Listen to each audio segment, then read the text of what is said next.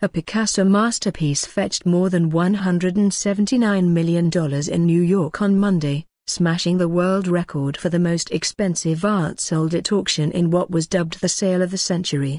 A bronze statue by Alberto Giacometti also broke the record for most expensive sculpture sold at auction, fetching more than $141 million at the same sale in a packed auction room at Christie's.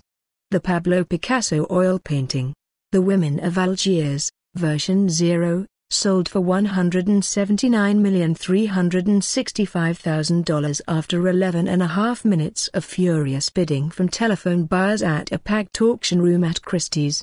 Applause erupted when the sale was finalized in an atmosphere of feverish excitement, accompanied by laughter and jokes, fetching way over its pre-sale estimate of $140 million.